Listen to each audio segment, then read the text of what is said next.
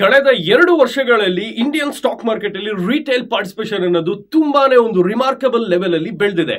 March 2020 ಇಂದ April 2022 ವರೆಗೂ ಎಷ್ಟು ಡಿಮ್ಯಾಟ್ ಅಕೌಂಟ್ ಓಪನ್ ಆಗಿದೆ ಅಂದ್ರೆ ಅದ್ರ ನಂಬರ್ ಡಬಲ್ ಅಲ್ಲ ಗುರು, ಟ್ರಿಪಲ್ ಆಗಿದೆ. 9.28 crores ನಷ್ಟು ಡಿಮ್ಯಾಟ್ ಅಕೌಂಟ್ ಈ 2 ವರ್ಷಗಳಲ್ಲಿ ಓಪನ್ ಆಗಿದೆ. ಅಂಡ್ ಈ ಒಂದು ಗ್ರೋಯಿಂಗ್ ರಿಟೇಲರ್ ಇನ್ವೆಸ್ಟರ್ ಸಂಖ್ಯೆಯೊಂದಿಗೆ ನಮ್ಮ ಇಂಡಿಯಾದ ಗ್ರೋತ್ ಸ್ಟೋರಿಯಲ್ಲಿರೋ ಕಾನ್ಫಿಡೆನ್ಸ್ ಸಹ ಜಾಸ್ತಿ ಆಗ್ತಾ ಇದೆ. ಅಂಡ್ ಅದ್ರ ಜೊತೆ ಸುಮಾರು ಜನ ನಮ್ಮ ಇನ್ವೆಸ್ಟರ್ಸ್ ಹೇಗೆ ಇನ್ವೆಸ್ಟ್ ಮಾಡ್ತಾರೆ, ಕೆಲವೊಬ್ರು ವಾಟ್ಸ್ಆಪ್ ಅಲ್ಲಿ ಲೈಕ್ ಪ್ರೋಗಳು ಅಂತ ಕೆಲವೊಬ್ರು ಟಿಪ್ಗಳು ಕೊಡ್ತಾ ಇರ್ತಾರಲ್ಲ, ಆ ವಾಟ್ಸ್ಆಪ್ ಗ್ರೂಪ್ ಸೇರ್ತಾರೆ, ಅಲ್ಲಿಂದ ಇನ್ವೆಸ್ಟ್ಮೆಂಟ್ ಐಡಿಯಾ ತಗೊಂಡು ಇನ್ವೆಸ್ಟ್ ಮಾಡ್ತಾರೆ. ಇನ್ನ ಕೆಲವೊಬ್ರು ಬಿಸ್ನೆಸ್ ಚಾನಲ್ ಅಲ್ಲಿ ಇರೋ ಒಬ್ರು ಎಕ್ಸ್ಪರ್ಟ್ ಒಪಿನಿಯನ್ ತಗೊಂಡು ಇನ್ವೆಸ್ಟ್ ಮಾಡ್ತಾರೆ. ಇನ್ನ ಕೆಲವೊಬ್ರು ಅವ್ರು ಬ್ರೋಕರ್ ಹೇಳಿದ್ರು ಅಂತ ಇನ್ವೆಸ್ಟ್ ಮಾಡ್ತಾರೆ. ಇನ್ನ ಕೆಲವೊಬ್ರು ಸ್ಟಾಕ್ ಮಾರ್ಕೆಟ್ ಅಂದ್ರೇನೆ ಭಯ ಅವ್ರಿಗೆ, ಸೊ ಅದಕ್ಕೆ ಅವ್ರು ಸ್ಟಾಕ್ ಮಾರ್ಕೆಟ್ ಇಂದ ದೂರನೇ ಉಳಿದು ಬಿಡ್ತಾರೆ. ಅಂಡ್ ಇಂಡಿಯಾಸ್ ಗ್ರೋತ್ ಸ್ಟೋರಿಯಲ್ಲಿ ಅವರು ಪಾರ್ಟಿಸಿಪೇಟ್ ಮಾಡಲ್ಲ. ಬಟ್ ವಿತ್ ಗ್ರೋ ನೀವು ಆ ವಾಟ್ಸ್ಆಪ್ ಅಲ್ಲಿ ಟಿಪ್ ಕೊಡೋ ಆ ಒಂದು ಗ್ರೂಪ್ ಬಗ್ಗೆನೂ ತಲೆ ಕೆಡಿಸ್ಕೊಳ್ಳೋಂಗಿಲ್ಲ, ಮತ್ತೆ ಇನ್ವೆಸ್ಟಿಂಗ್ ನ ಒಂದು ಕಾಂಪ್ಲೆಕ್ಸ್ ಅಂತಾನು ನೀವು ಅನ್ಕೊಳ್ಳೋಂಗಿಲ್ಲ. ಗ್ರೋನ ಯೂಸರ್ ಫ್ರೆಂಡ್ಲಿ ಹಾಗೂ ಸ್ಮಾರ್ಟ್ ಪ್ಲಾಟ್ಫಾರ್ಮ್ ಒಂದಿಗೆ ನೀವು ಈಗ ಆತ್ಮನಿರ್ಭರ ಆಗ್ಬೋದು. ಹೇಗೆ? ನಮ್ಮ ಇನ್ವೆಸ್ಟ್ಮೆಂಟ್ ವಿಚಾರದಲ್ಲಿ ನೀವು ಆತ್ಮನಿರ್ಭರ ಆಗ್ಬೋದು. ಅದ್ರ ಜೊತೆಗೇನೆ ನೀವು ಒಬ್ರು ಸ್ಮಾರ್ಟ್ ಇನ್ವೆಸ್ಟರ್ ಕೂಡ ಆಗ್ಬಹುದು. ಒಬ್ರು ರಿಟೇಲ್ ಇನ್ವೆಸ್ಟರ್ ಕಾನ್ಫಿಡೆಂಟ್ ಆಗಿ ಮತ್ತೆ ವಯಸ್ಸಾಗಿ ಒಂದು ಇನ್ವೆಸ್ಟ್ಮೆಂಟ್ ನ ಮಾಡಬೇಕು ಅಂತಂದ್ರೆ ಅವ್ರಿಗೆ ಸ್ಟಾಕ್ ಅನಾಲಿಸಿಸ್ ತರೋ ಗೊತ್ತಿರಬೇಕಾಗತ್ತೆ. ಅದ್ರ ಜೊತೆಗೇನೆ ಸ್ಪೆಸಿಫಿಕ್ ಇಂಡಸ್ಟ್ರಿ ಸ್ಪೀಶೀಸ್ ನ ಒಂದು ಕಾಂಪ್ರಹೆನ್ಸಿವ್ ಅಂಡರ್ಸ್ಟ್ಯಾಂಡಿಂಗ್ ಕೂಡ ಬೇಕಾಗತ್ತೆ. ಅದಕ್ಕೋಸ್ಕರನೇ ಇವತ್ತು ನಾವು ಈ ವಿಡಿಯೋನ ತರ್ತಾ ಇರೋದು. ನೀವು ಗ್ರೋ ಆಪ್ ನೊಂದಿಗೆ 5 ನಿಮಿಷಗಳಲ್ಲಿ ಮನೇಲೆ ಕೂತ್ಕೊಂಡು ಯೋಚನೆ ಮಾಡಿ ಪ್ರತಿಯೊಂದು ಸ್ಟಾಕ್ ನೀವು ಅನಲೈಸ್ ಮಾಡಿ ಒಬ್ರು ಸ್ಟಾಕ್ ಅನಲಿಸ್ಟ್ ತರ ಇನ್ವೆಸ್ಟ್ ಮಾಡಬಹುದು ವಿತ್ ನಮ್ಮ grow app. So let's start today's video. ನೀವು ಈಗ ಆಲ್ರೆಡಿ ಗ್ರೋ ಟ್ರೇಡಿಂಗ್ ಪ್ಲಾಟ್ಫಾರ್ಮ್ ಒಂದಿಗೆ ಆನ್ ಬೋರ್ಡ್ ಆಗಿದ್ರೆ ನೀವು ಲಾಗಿನ್ ಆಗಿದ ತಕ್ಷಣ ಈ ಸ್ಕ್ರೀನ್ ಕಾಣಿಸುತ್ತೆ. ಸೊ ನೀವು ನೋಡ್ತಾ ಇರೋ ಹಾಗೆ ಈ ಒಂದು ಹೋಮ್ ಸ್ಕ್ರೀನ್ ಅಲ್ಲಿ ಎಲ್ಲಾ ಮಾರ್ಕೆಟ್ ಟರ್ಮಾಯಿಲ್ಸ್ ನ ಅಪ್ಡೇಟೆಡ್ ಡೇಟಾ ನಿಮಗೆ ಒಂದೇ ಶಾಟ್ ಅಲ್ಲಿ ಸಿಗುತ್ತೆ, ಟಿಕರ್ ರೂಪದಲ್ಲಿ. ಅಂಡ್ ಈ ಒಂದು ಸ್ಕ್ರೀನಿನ ಮೇಲೆ ನಿಮಗೆ ಸರ್ಚ್ ಬಾರ್ ಕಾಣುತ್ತೆ. ಆ ಒಂದು ಸರ್ಚ್ ಬಾರ್ ಅಲ್ಲಿ ನೀವು ನಿಮಗೆ ಬೇಕಾಗಿರೋ ಒಂದು ಕಂಪ್ನಿನ ನೀವು ಸರ್ಚ್ ಮಾಡಿ ಅದರ ಎಲ್ಲಾ ಅನಾಲಿಸಿಸ್ ನ ನೀವು ಮಾಡಿ ಆ ಒಂದು ಪರ್ಟಿಕ್ಯುಲರ್ ಕಂಪ್ನಿಲಿ ನೀವು ಇನ್ವೆಸ್ಟ್ಮೆಂಟ್ ಮಾಡಬೇಕಾ ಮಾಡಬಾರ್ದಾ ಡಿಸಿಷನ್ ತಗೊಬಹುದು. ಸೊ ಈಗ ಒಂದು ಸ್ಟಾಕ್ ಎಕ್ಸಾಂಪಲ್ ತಗೊಂಡು ಹೇಗೆ ನೀವು ಗ್ರೋ ಆಪ್ ನೊಂದಿಗೆ 5 ನಿಮಿಷಗಳಲ್ಲಿ ಒಂದು ಕಂಪನಿನ ಸ್ಟೆಪ್ ಬೈ ಸ್ಟೆಪ್ ಅನಾಲಿಸಿಸ್ ಮಾಡಬಹುದು ಅನ್ನೋದನ್ನ ಎಕ್ಸ್ಪ್ಲನೇಷನ್ ಮುಖಾಂತರ ತೋರಿಸ್ತೀವಿ. But my dear viewers, keep in mind, ಈ ಒಂದು ಎಕ್ಸಾಂಪಲ್ ಬರೀ ಎಕ್ಸ್ಪ್ಲನೇಷನ್ ಮತ್ತೆ ಡೆಮಾನ್ಸ್ಟ್ರೇಷನ್ ಪರ್ಪಸ್ ಮಾತ್ರ, ಯಾವುದೇ ತರಹದ ಪರ್ಚೇಸ್ ರೆಕಮೆಂಡೇಶನ್ ಅಲ್ಲ. ಸೊ ಈಗ ಒಂದು ಎಕ್ಸಾಂಪಲ್ ತಗೊಳ್ಳೋಣ. Let's take Reliance industry as an example and will see the first step. Step number 1, ಆ ಒಂದು ಕಂಪನಿಯ ಹಿಸ್ಟಾರಿಕಲ್ ಪ್ರೈಸ್ ಮೂವ್ಮೆಂಟ್ ನ ನೀವು ನೋಡ್ಬೇಕಾಗತ್ತೆ. ಸೊ ನೀವು ಗ್ರೋ ಆಪ್ ಅಲ್ಲಿ ಒಂದು ಪರ್ಟಿಕ್ಯುಲರ್ ಕಂಪನಿಯನ್ನ ನೀವು ಸರ್ಚ್ ಮಾಡಿದ ತಕ್ಷಣ ಮೊದಲನೇದಾಗಿ ನಿಮಗೆ ಕಾಣಿಸದೆ ಹಿಸ್ಟಾರಿಕಲ್ ಸ್ಟಾಕ್ ಪ್ರೈಸ್ ಚಾರ್ಟ್.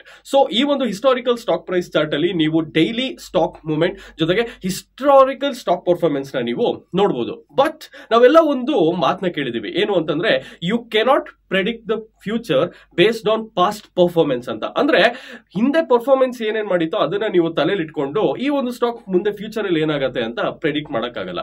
ಇದು ಒಂದ್ ಮಟ್ಟಿಗೆ ನಿಜಾನೇ, ಬಟ್ ನೀವು ಆ ಒಂದು ಹಿಸ್ಟಾರಿಕಲ್ ಸ್ಟಾಕ್ ಪ್ರೈಸ್ ಮೂವ್ಮೆಂಟ್ ಇಂದ ಒಂದು ಕಂಪನಿ ಪ್ರಾಸ್ಪೆಕ್ಟ್ಸ್ ನ ಔಟ್ಲುಕ್ ಗೊತ್ತಾಗುತ್ತೆ. ಅದ್ರ ಜೊತೆ ಫಂಡಮೆಂಟಲ್ ಅನಾಲಿಸಿಸ್ ಮಾಡಬೇಕಾದ್ರೆ ಆ ಒಂದು ಕಂಪನಿಯ ವ್ಯಾಲ್ಯೂಯೇಷನ್, ಅದ್ರ ಜೊತೆಗೆ ಆ ಒಂದು ಕಂಪನಿಯ ಗ್ರೋತ್ ಪೊಟೆನ್ಷಿಯಲ್ ನಿಮ್ಗೆ ಗೊತ್ತಾಗುತ್ತೆ.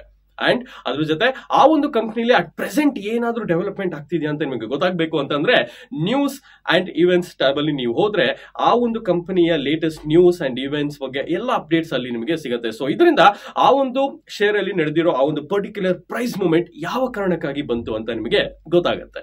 Step number 2, expert rating. So ಇನ್ನೊಂದು ಸ್ವಲ್ಪ ನೀವು ಕೆಳಗಡೆ ಸ್ಕ್ರಾಲ್ ಮಾಡ್ತಾ ಬರ್ತಿದ್ದಂಗೆ ನಿಮಗೆ ಈ ಒಂದು ಪರ್ಟಿಕ್ಯುಲರ್ ಕಂಪನಿಯ ಸ್ಟಾಕ್ ಬಗ್ಗೆ ನಮ್ಮ ಎಕ್ಸ್ಪರ್ಟ್ಸ್ ಏನ್ ಹೇಳ್ತಾ ಇದ್ದಾರೆ ಅಂತ ನಿಮಗೆ ಗೊತ್ತಾಗುತ್ತೆ. ಸೊ ಈ ಒಂದು ಎಕ್ಸ್ಪರ್ಟ್ ರೇಟಿಂಗ್ ಅಲ್ಲಿ ಆ ಒಂದು ಪ್ರೆಸೆಂಟ್ ಸಿಚುಯೇಷನ್ ಅಲ್ಲಿ ಆ ಒಂದು ಕಂಪನಿ ಬಗ್ಗೆ ಎಕ್ಸ್ಪರ್ಟ್ಸ್ ಯಾವ ಒಂದು ಒಪಿನಿಯನ್ ವ್ಯಕ್ತಪಡಿಸ್ತಾ ಇದ್ದಾರೆ ಅಂತ ನಿಮಗೆ ಗೊತ್ತಾಗುತ್ತೆ. ಐದರ್ ಬೈ, ಸೆಲ್, ಹೋಲ್ಡ್ ಏನ್ ಹೇಳ್ತಾ ಇದ್ದಾರೆ ಅನ್ನೋದ್ರ ಬಗ್ಗೆ ನಿಮಗೊಂದು ಬ್ರಾಡ್ ಐಡಿಯಾ ಸಿಗತ್ತೆ. Step number 3, key financial ratio. ನಾವು ಯಾವ್ದಾದ್ರೂ ಒಂದು ವಸ್ತುನ ಖರೀದಿ ಮಾಡೋಕ್ಕಿಂತ ಮುಂಚೆ ನಾವು ಕೊಡ್ತಾ ಇರುವಂತಹ ದುಡ್ಡು ಆ ಒಂದು ಪರ್ಟಿಕ್ಯುಲರ್ ವಸ್ತುಗೆ ವರ್ತ್ ಇದೆಯಾ ಇಲ್ವಾ ನೋಡ್ತೀವಿ. ವರ್ತ್ ಇದ್ರೆ ಪರ್ಚೇಸ್ ಮಾಡ್ತೀವಿ, ಇಲ್ಲ ಅಂತ ಅಂದ್ರೆ ತಗೊಳ್ಳಲ್ಲ, ಹೌದಲ್ವಾ? ಸೊ ಸ್ಟಾಕ್ ನ ನೀವು ಪರ್ಚೇಸ್ ಮಾಡಬೇಕಾದ್ರೂ, ಯಾವುದೇ ಒಂದು ಕಂಪನಿಯ ನೀವು ಸ್ಟಾಕ್ ನ ನೀವು ಪರ್ಚೇಸ್ ಮಾಡಬೇಕಾದ್ರೂ ನೀವು ಕೊಡ್ತಾ ಇರುವಂತಹ ಆ ಒಂದು ಪ್ರೈಸ್ ಆ ಒಂದು ಪರ್ಟಿಕ್ಯುಲರ್ ಸ್ಟಾಕ್ ಗೆ ವರ್ತ್ ಇದೆಯಾ ಅಂತ ನೀವು ತಿಳ್ಕೊಬೇಕಾಗತ್ತೆ. ಸೊ ಅದಕ್ಕೋಸ್ಕರ ವ್ಯಾಲ್ಯೂಯೇಷನ್ ಅನ್ನೋದು ತುಂಬಾನೇ ಇಂಪಾರ್ಟೆಂಟ್. ಸೊ ಐಡಿಯಲಿ ಒಂದು ಸ್ಟಾಕ್ ಪ್ರೈಸ್ ಮೂವ್ಮೆಂಟ್ ಆ ಒಂದು ಕಂಪನಿಯ ಅರ್ನಿಂಗ್ಸ್ ಮೇಲೆ ಬೇಸ್ಡ್ ಆಗಿರಬೇಕು. ಬಟ್ ಇದನ್ನ ಬಿಟ್ಟು ಕೆಲವೊಂದು ಫ್ಯಾಕ್ಟರ್ಸ್ ಇದೆ, ಲೈಕ್ ಮ್ಯಾಕ್ರೋ ಎಕನಾಮಿಕ್ಸ್ ಇರ್ಬೋದು, ಜಿಯೋ ಪೊಲಿಟಿಕಲ್ ಸಿಚುಯೇಷನ್ಗಳಿರ್ಬೋದು, ಫಾರಿನ್ ಇನ್ವೆಸ್ಟ್ಮೆಂಟ್ ಇರ್ಬೋದು ಅಂಡ್ ರೆಗ್ಯುಲೇಷನ್ ಇರ್ಬೋದು. ಸೊ ಎಲ್ಲಾ ಕಾರಣದಿಂದನೂ ಸ್ಟಾಕ್ ಪ್ರೈಸ್ ರ್ಯಾಪಿಡ್ ಆಗಿ ಮತ್ತೆ ಇರ್ರಾಷನಲ್ ವೇಲಿ ಮೇಲೆ ಕೆಳಗೆ ಹೋಗ್ತಾ ಇರುತ್ತೆ. ಸೊ ಈ ಕಾರಣದಿಂದಾಗಿ ಒಂದು ಕಂಪನಿಯ ವ್ಯಾಲ್ಯೂಯೇಷನ್ ನೀವು ಅನಲೈಸ್ ಮಾಡಬೇಕು ಅಂತ ಅಂದ್ರೆ ಕೀ ಫಂಡಮೆಂಟಲ್ ಮತ್ತೆ ಫಿನಾನ್ಷಿಯಲ್ ಮೆಟ್ರಿಕ್ಸ್ ನ ನೀವು ಸ್ವಲ್ಪ ಅನಲೈಸ್ ಮಾಡಬೇಕಾಗುತ್ತೆ. ಈಗ ನಿಮ್ಮ ಮುಂದೆ ಒಂದು ಕಂಪನಿಯ ಕೀ ಫಂಡಮೆಂಟಲ್ ಮತ್ತೆ ಫಿನಾನ್ಷಿಯಲ್ ಮೆಟ್ರಿಕ್ಸ್ ನಿಮ್ಮ ಕಣ್ಮುಂದೆ ಕಾಣ್ತಾ ಇದೆ. ಮೊದಲನೇದಾಗಿ ಮಾರ್ಕೆಟ್ ಕ್ಯಾಪ್. ನೀವು ಫಂಡಮೆಂಟಲ್ ಸೆಕ್ಷನ್ ಅಂಡರ್ ಮೊದಲನೇದಾಗಿ ನೀವು ಮಾರ್ಕೆಟ್ ಕ್ಯಾಪ್ ಬಗ್ಗೆ ನೀವು ತಿಳ್ಕೊಬಹುದು. ಸೊ ಮಾರ್ಕೆಟ್ ಕ್ಯಾಪಿಟಲೈಸೇಷನ್ ಅಥವಾ ಮಾರ್ಕೆಟ್ ಕ್ಯಾಪ್ ಅಂತ ಅಂದ್ರೆ ಆ ಒಂದು ಪರ್ಟಿಕ್ಯುಲರ್ ಕಂಪನಿಯ ಟೋಟಲ್ ಔಟ್ಸ್ಟ್ಯಾಂಡಿಂಗ್ ಶೇರ್ಸ್ ವ್ಯಾಲ್ಯೂನ ಅದು ನಿಮಗೆ ತಿಳಿಸ್ಕೊಡುತ್ತೆ. ಅಂಡ್ ಆನ್ ಶಾರ್ಟ್ ರನ್ ಮಾರ್ಕೆಟ್ಗೆ ಆ ಒಂದು ಕಂಪನಿಯ ಗ್ರೋತ್ ಬಗ್ಗೆ ಯಾವ ಒಂದು ಪರ್ಸೆಪ್ಷನ್ ಇದೆ ಅನ್ನೋದು ಕೂಡ ಅದು ನಿಮಗೆ ತಿಳಿಸ್ಕೊಡುತ್ತೆ. ಅಂಡ್ ಅದ್ರ ಜೊತೆಗೆ ಆ ಒಂದು ಮಾರ್ಕೆಟ್ ಕ್ಯಾಪ್ ಏನ್ ಹೇಳುತ್ತೆ ಅಂತ ಅಂದ್ರೆ ಆ ಪರ್ಟಿಕ್ಯುಲರ್ ಕಂಪನಿ ಬಿಸ್ನೆಸ್ ಅಲ್ಲಿ ಯಾವ ಒಂದು ಡೆವಲಪಿಂಗ್ ಸ್ಟೇಜ್ ಅಲ್ಲಿ ಇದೆ ಅನ್ನೋದು ಕೂಡ ಅದು ನಿಮಗೆ ತಿಳಿಸ್ಕೊಡುತ್ತೆ. ಅಟ್ ದ ಸೇಮ್ ಟೈಮ್ ಒಬ್ಬರು ಇನ್ವೆಸ್ಟರ್ಗೆ ಆ ಒಂದು ಪರ್ಟಿಕ್ಯುಲರ್ ಕಂಪನಿಯ ಸೈಜ್ ಬಗ್ಗೆ ಕೂಡ ಅದು ನಿಮಗೆ ತಿಳಿಸುತ್ತೆ. ನೆಕ್ಸ್ಟ್ ಬರದೆ EPS ಅಂದ್ರೆ earnings per share. So EPS ಅಂತ ಅಂದ್ರೆ ಅರ್ನಿಂಗ್ಸ್ ಪರ್ ಶೇರ್ ಅಂತ ಅಂದ್ರೆ ಆ ಒಂದು particular company particular period of time ಅಲ್ಲಿ ಪ್ರತಿಯೊಂದು ಶೇರ್ ಮೇಲೆ ಎಷ್ಟು ಲಾಭನ ಮಾಡ್ತಿದೆ ಅನ್ನೋದು ಅದು ನಿಮಗೆ ತಿಳಿಸ್ಕೊಡುತ್ತೆ.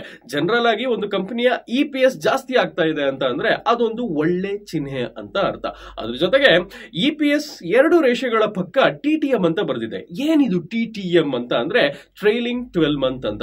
ಸೊ ಈ ಒಂದು TTM ನ ನೀವು ಉಪಯೋಗಿಸಿಕೊಂಡು ಕಳೆದ 12 ತಿಂಗಳಲ್ಲಿ ಆ ಒಂದು ಪರ್ಟಿಕ್ಯುಲರ್ ಕಂಪನಿ ಹೇಗೆ ಪರ್ಫಾರ್ಮ್ ಮಾಡಿದೆ, ಅದರ ಡೆವಲಪ್ಮೆಂಟ್ ಹೇಗಿದೆ ಅನ್ನೋದನ್ನ ನೀವು ತಿಳ್ಕೊಬಹುದು. ಸೊ ನೆಕ್ಸ್ಟ್ ನೀವು ಪ್ರೈಸ್ ಟು ಅರ್ನಿಂಗ್ಸ್ ರೇಷಿಯೋ ಅಂದ್ರೆ PE ರೇಷಿಯೋ ಬಗ್ಗೆ ನೋಡ್ತೀರಾ. ಸೊ ಹಾಗೆ ನೀವು ನೆಕ್ಸ್ಟ್ ಒಂದು ಕಂಪನಿಯ PE ರೇಷಿಯೋ ಅದ್ರ ಜೊತೆ ಆ ಒಂದು ಇಂಡಸ್ಟ್ರಿಯ PE ರೇಷಿಯೋ ನೀವು ನೋಡ್ತೀರಾ. ಈ ಒಂದು PE ರೇಷಿಯೋ ಇಂದ ಆ ಒಂದು ಕಂಪನಿಯ ವ್ಯಾಲ್ಯೂಯೇಷನ್ ಬಗ್ಗೆ ನಿಮಗೊಂದು ಐಡಿಯಾ ಸಿಗುತ್ತೆ. ಸೊ ಜನರಲ್ ಆಗಿ ಒಂದು ಕಂಪನಿಯ PE ರೇಷಿಯೋ ಅದರ ಇಂಡಸ್ಟ್ರಿಗಿಂತ ಏನಾದ್ರೂ ಜಾಸ್ತಿ ಇದ್ರೆ ಅದನ್ನ ಓವರ್ ವ್ಯಾಲ್ಯೂ ಅಂತ ಅಂತಾರೆ.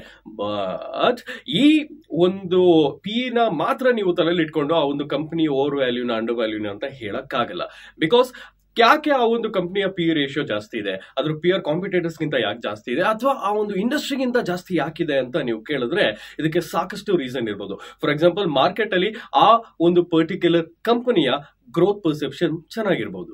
ಡಿವಿಡೆಂಡ್ ಈಲ್ಡ್, ಅದ್ರ ಜೊತೆಗೆ ನೀವು ಕಂಪನಿಯ ಡಿವಿಡೆಂಡ್ ಈಲ್ಡ್ ಕೂಡ ನೋಡಬಹುದು.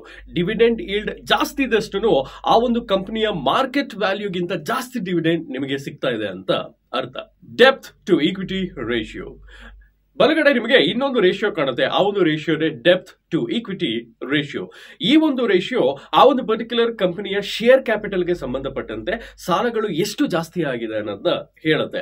ಅಂಡ್ ಕೆಲವೊಂದು ಕಂಪನಿಗಳು ಅದರ ರೀಪೇಮೆಂಟ್ ಕೆಪಾಸಿಟಿಗಿಂತ ಜಾಸ್ತಿ ಸಾಲಗಳನ್ನ ಮಾಡ್ಕೊಂಡಿರುತ್ತೆ. ಬಟ್ ಆಸ್ ಎನ್ ಇನ್ವೆಸ್ಟರ್ ನೀವೇನು ಯೋಚನೆ ಮಾಡಬೇಕು ಅಂತಂದ್ರೆ ಆ ಒಂದು ಕಂಪನಿ ಮಾಡ್ತಿರೋ ಮೆಜಾರಿಟಿ ಆಫ್ ದ ಪ್ರಾಫಿಟ್ ಆ ಒಂದು ಸಾಲಗಳನ್ನ ತೀರ್ಸೋದಕ್ಕೋಸ್ಕರ ಅಥವಾ ಆ ಒಂದು ಸಾಲಗಳ ಇಂಟ್ರೆಸ್ಟ್ ನ ತೀರ್ಸೋದಕ್ಕೋಸ್ಕರ ಹೋಗಬಾರದು ಅಂತ. ಅಂಡ್ ಈ ಒಂದು ಡೆಪ್ತ್ ಟು ಈಕ್ವಿಟಿ ರೇಷಿಯೋ ಒಂದು ಕಂಪನಿಯ ಫಿನಾನ್ಷಿಯಲ್ ಹೆಲ್ತ್ ನ ಇಂಡಿಕೇಟ್ ಮಾಡುತ್ತೆ ಅಂತ ಅಂದ್ರೆ ತಪ್ಪಾಗಲ್ಲ. Usually depth to equity ratio less than 1 ಇದ್ರೆ ಗುಡ್ ಅಂತ ಕನ್ಸಿಡರ್ ಮಾಡ್ತಾರೆ. ಬಟ್ ಈ ಒಂದು ನಂಬರ್ ಅಥವಾ ಈ ಒಂದು ರೇಷಿಯೋ ಸುಮಾರು ಫ್ಯಾಕ್ಟರಿಗಳ ಮೇಲೆ ಅಂತ ಅಂದ್ರೆ ಆ ಒಂದು ಪರ್ಟಿಕ್ಯುಲರ್ ಕಂಪನಿ ಯಾವ ತರಹದ ಬಿಸ್ನೆಸ್ ನ ಮಾಡ್ತಿದೆ ಅನ್ನೋದ್ರ ಮೇಲೆ ಡಿಪೆಂಡ್ ಆಗುತ್ತೆ. ಫಾರ್ ಎಕ್ಸಾಂಪಲ್ NBFC ಅಥವಾ ಬ್ಯಾಂಕ್ ಗಳಿಗೆ ಸಂಬಂಧಪಟ್ಟಂತೆ ನೀವು ಇದನ್ನ ಕ್ಯಾಲ್ಕುಲೇಟ್ ಮಾಡಕ್ಕಾಗಲ್ಲ ಇದೇ ತರ. ಏನಕ್ಕೆ ಅಂತ ಅಂದ್ರೆ ಅದ್ರ ಮೇನ್ ಬಿಸ್ನೆಸ್ ಲೆಂಡಿಂಗ್ ಆಗಿರುತ್ತೆ.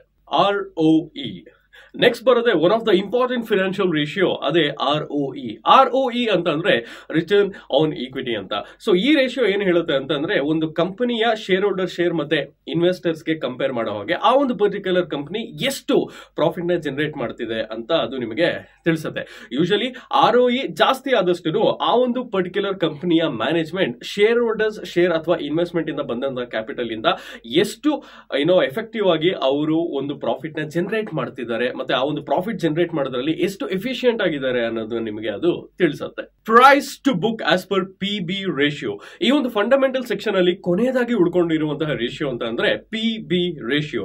ಸೊ ಈ ಒಂದು PB ರೇಷಿಯೋನ ಅರ್ಥ ಮಾಡ್ಕೊಳ್ಳೋದಕ್ಕಿಂತ ಮುಂಚೆ ಬುಕ್ ವ್ಯಾಲ್ಯೂ ಅಂದ್ರೆ ಏನು ಅಂತ ಅರ್ಥ ಮಾಡ್ಕೊಳ್ಳೋಣ. ಒಂದು ಕಂಪನಿ ತನ್ನ ಎಲ್ಲಾ ಅಸೆಟ್ಸ್ ನು ಸೆಲ್ ಮಾಡಾದ್ಮೇಲೆ ಅದ್ರ ಎಲ್ಲ ಲಯಬಿಲಿಟೀಸ್ ನು ಪೇ ಮಾಡಾದ್ಮೇಲೆ ಕೊನೆಯದಾಗಿ ಉಳ್ಕೊಳ್ಳುವಂತಹ ವ್ಯಾಲ್ಯೂನೇ ಬುಕ್ ವ್ಯಾಲ್ಯೂ.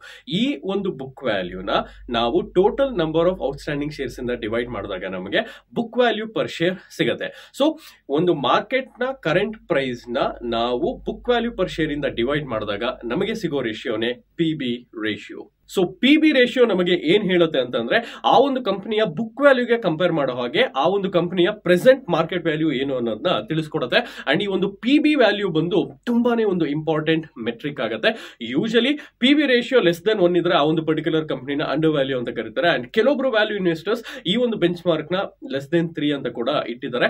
ಅಂಡ್ ಅನಲಿಸ್ಟ್ಸ್ ಕೂಡ ಈ ಒಂದು ರೇಷಿಯೋನ ಬಳಸ್ತಾರೆ. ಅಂಡ್ ಯೂಶಲಿ ಈ ಒಂದು ರೇಷಿಯೋನ ಬ್ಯಾಂಕ್ ಮತ್ತೆ NBFCs ನ ಅನಲೈಸ್ ಮಾಡಕ್ಕೆ ಉಪಯೋಗಿಸ್ತಾರೆ. Step number 4, reviewing financial growth. Stock market analysis ಅನ್ನೋದೇ ಒಂದು ನಂಬರ್ ಗೇಮ್. ಅಂಡ್ ಈ ಒಂದು ಸ್ಟಾಕ್ ಮಾರ್ಕೆಟ್ ಅನಾಲಿಸಿಸ್ ನ ನಂಬರ್ 1 ಇಂಗ್ರೀಡಿಯಂಟ್ ಅಂತ ಅಂದ್ರೆ ಆ ಒಂದು ಪರ್ಟಿಕ್ಯುಲರ್ ಕಂಪನಿಯ ಫಿನಾನ್ಷಿಯಲ್ ಗ್ರೋತ್ ನ ನೀವು ಅನಲೈಸ್ ಮಾಡೋದು. ಸೊ ಗ್ರೋ ಆಪ್ ಅಲ್ಲಿ ಒಂದು ಪರ್ಟಿಕ್ಯುಲರ್ ಕಂಪನಿಯ 3 ಮೇನ್ ಫಿನಾನ್ಷಿಯಲ್ ಮೆಟ್ರಿಕ್ಸ್ ನಿಮ್ಮ ಕಣ್ಮುಂದೆ ಬರುತ್ತೆ. ಅದೇ revenue, profit and net worth. So ಈ ಎಲ್ಲ ಮೆಟ್ರಿಕ್ಸ್ ಗಳು ಬಾರ್ ಚಾರ್ಟ್ ರೂಪದಲ್ಲಿ ನಿಮ್ಮ ಗ್ರೋ ಆಪ್ ಅಲ್ಲಿ ಕಾಣಿಸುತ್ತೆ. ಅಂಡ್ ಕಳೆದ 5 ಕ್ವಾರ್ಟರ್ಗಳಿಗೆ ಅಥವಾ ಲಾಸ್ಟ್ 5 ಇಯರ್ಸ್ ಡೇಟಾನ ನೀವು ಬಾರ್ ಚಾರ್ಟ್ ರೂಪದಲ್ಲಿ ನೋಡಬಹುದು. ಈ ಒಂದು ಡೇಟಾ ವಿಜುವಲೈಸೇಷನ್ ಮುಖಾಂತರ ಆ ಒಂದು ಕಂಪನಿಯ ಪರ್ಫಾರ್ಮೆನ್ಸ್ ನ ನೀವು ಟಾಪ್ ಲೈನ್ ಅಂತ ಅಂದ್ರೆ ರೆವೆನ್ಯೂ ಅಂಡ್ ಬಾಟಮ್ ಲೈನ್ ಅಂತ ಅಂದ್ರೆ profit, growth and D growth ಕೂಡ ನೀವು ಅನಲೈಸ್ ಮಾಡಬಹುದು.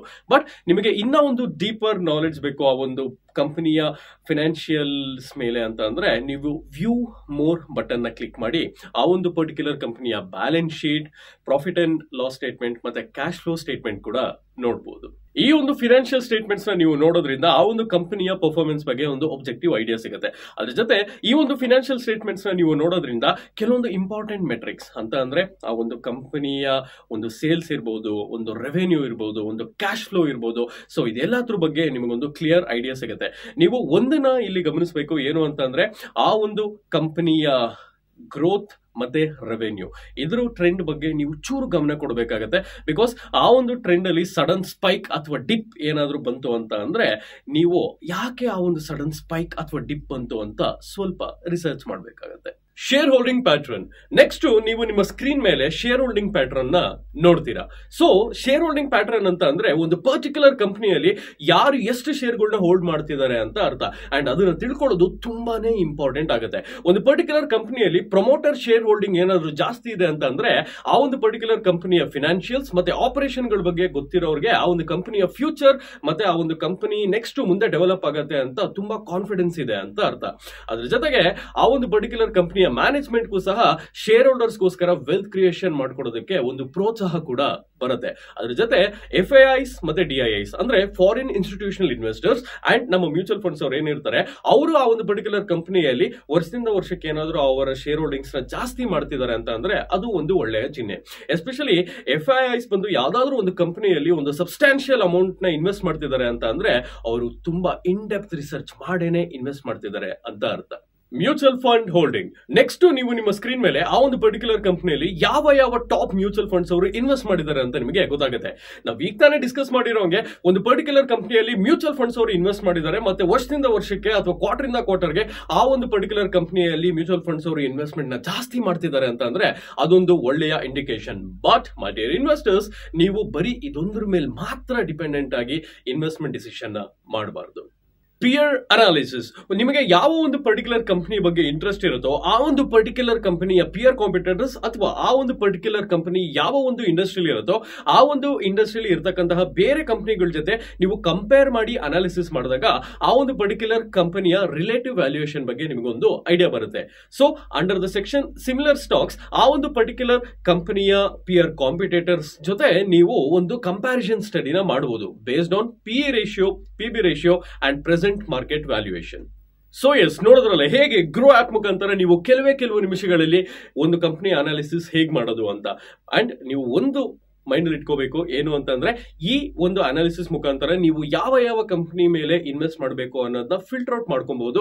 ಬಟ್ ಇದೊಂದೇ ಅನಾಲಿಸಿಸ್ ಮೇಲೆ ನೀವು ಆ ಒಂದು ಕಂಪನಿಯ ಶೇರ್ ಪ್ರೈಸ್ ನ ಡೈರೆಕ್ಟ್ ಆಗಿ ಬೈ ಮಾಡ್ತೀನಿ ಅನ್ನೋದು ಸ್ವಲ್ಪ ರಿಸ್ಕಿ ಆಗುತ್ತೆ. ನೀವು ಯಾವ್ದಾದ್ರೂ ಒಂದು ಕಂಪನಿಯ ಶೇರ್ ಪ್ರೈಸ್ ನ ಬೈ ಮಾಡೋಕ್ಕಿಂತ ಮುಂಚೆ ಆ ಒಂದು ಕಂಪನಿ ಬಗ್ಗೆ, ಆ ಒಂದು ಕಂಪನಿಯ ಬಿಸ್ನೆಸ್ ಮಾಡೆಲ್ ಬಗ್ಗೆ, ಆ ಒಂದು ಕಂಪನಿಯ ಮಿಷನ್ ಮತ್ತೆ ವಿಷನ್ ಬಗ್ಗೆ ತಿಳ್ಕೋಬೇಕಾಗತ್ತೆ. ಅಂಡ್ ಗ್ರೋ ಆಪ್ ಅಲ್ಲಿ ನಿಮಗೆ ಒಂದು ಕಂಪನಿಯ ಪರ್ಫಾರ್ಮೆನ್ಸ್ ಬಗ್ಗೆ ಮತ್ತೆ ಆ ಒಂದು ಕಂಪನಿಯ ಫಿನಾನ್ಷಿಯಲ್ ಪರ್ಫಾರ್ಮೆನ್ಸ್ ಬಗ್ಗೆ ಇರ್ಬೋದು, ಮತ್ತೆ ಇನ್ನ ಎಲ್ಲ ಡೇಟಾನು ನಿಮಗೆ ಒಂದು ಸಮರಿಲಿ ಸಿಗತ್ತೆ. ಸೊ ಒಂದ್ಸರಿ ನಿಮಗೆ ಒಂದು ಕಂಪನಿ ಮೇಲೆ ಫುಲ್ ಕಾನ್ಫಿಡೆನ್ಸ್ ಬಂದಾದ್ಮೇಲೆ ಮತ್ತೆ ನಿಮ್ಮ ಒಂದು ಅನಾಲಿಸಿಸ್ ನ ಆ ಒಂದು ಪರ್ಟಿಕ್ಯುಲರ್ ಕಂಪನಿಯ ಆನ್ಯುವಲ್ ರಿಪೋರ್ಟ್ಸ್ ಮತ್ತೆ ಇನ್ವೆಸ್ಟರ್ ಕಾನ್ಫರೆನ್ಸಸ್ ಎಲ್ಲ ನೋಡಿ ಕ್ರಾಸ್ ವೆರಿಫೈ ಮಾಡ್ಕೊಂಡಾದ್ಮೇಲೆ ನೀವು ಆ ಒಂದು ಪರ್ಟಿಕ್ಯುಲರ್ ಕಂಪನಿಯ ಶೇರ್ ಹೋಲ್ಡರ್ ಆಗ್ಬಹುದು ಬೇಗನೆ. ಹೇಗೆ ಅಂತಂದ್ರೆ ಗ್ರೋ ಆಪ್ ಮುಖಾಂತರ, just by ಕ್ಲಿಕಿಂಗ್ the by button. So S, ಈ ಒಂದು ವಿಡಿಯೋ ಆದ್ಮೇಲೆ ನಿಮ್ಮ ಇನ್ವೆಸ್ಟ್ಮೆಂಟ್ ಜರ್ನಿ ಸ್ವಲ್ಪ ಸ್ಮೂತ್ ಆಗಿದೆ ಅಂತ ನಾವು ಆಶಿಸ್ತೀವಿ. ಅಂಡ್ ಮೈ ಡಿಯರ್ ವ್ಯೂವರ್ಸ್, ನಿಮ್ಮೆಲ್ಲರಿಗೂ ಒಂದು ರಿಮೈಂಡ್ ಮಾಡಕ್ ಇಷ್ಟಪಡ್ತೀನಿ. ಏನು ಅಂತಂದ್ರೆ ಈ ಒಂದು ಪರ್ಟಿಕ್ಯುಲರ್ ವಿಡಿಯೋ ಬರೀ ಎಜುಕೇಶನಲ್ ಪರ್ಪಸ್ ಗಾಗಿತ್ತು ಅಂಡ್ ಯಾವುದೇ ತರಹದ ಬೈ ಅಥವಾ ಸೆಲ್ ರೆಕಮೆಂಡೇಶನ್ ಅಲ್ಲ. ಅಂಡ್ ನೀವೆಲ್ಲರಿಗೂ ಇನ್ನೊಂದು ವಿಚಾರ ಗೊತ್ತಾ, ನಾವು ಇನ್ಸ್ಟಾಗ್ರಾಮ್ ಮತ್ತೆ ಫೇಸ್ಬುಕ್ ಅಲ್ಲಿ ಕೂಡ ಇನ್ನ ಇಂಟ್ರೆಸ್ಟಿಂಗ್ ಕಾಂಟೆಂಟ್ ಸ್ಟಾಕ್ ಮಾರ್ಕೆಟ್ ಬಗ್ಗೆ ಪೋಸ್ಟ್ ಮಾಡ್ತಾ ಇರ್ತೀವಿ. ಸೊ ನೀವಿನ್ನ ನಮ್ಮ ಗ್ರೋ ಅಫಿಷಿಯಲ್ ಇನ್ಸ್ಟಾಗ್ರಾಮ್ ಮತ್ತೆ ಫೇಸ್ಬುಕ್ ಹ್ಯಾಂಡಲ್ ನ ಫಾಲೋ ಮಾಡಿಲ್ಲ ಅಂತಂದ್ರೆ ಈ ಕೂಡಲೇ ಫಾಲೋ ಮಾಡಿ. ಅಂಡ್ ಎಂದಿನಂತೆ ನೀವಿನ್ನ ನಮ್ಮ ಚಾನೆಲ್ ನ ಸಬ್ಸ್ಕ್ರೈಬ್ ಮಾಡಿಲ್ಲ ಅಂತಂದ್ರೆ ಈ ಕೂಡಲೇ ಸಬ್ಸ್ಕ್ರೈಬ್ ಮಾಡಿ, ಬೆಲ್ ಐಕಾನ್ ನ ಕ್ಲಿಕ್ ಮಾಡಿ. ಮತ್ತೊಮ್ಮೆ ನೆಕ್ಸ್ಟ್ ವಿಡಿಯೋಲಿ ಸಿಗ್ತೀನಿ. Until then, bye bye, take care.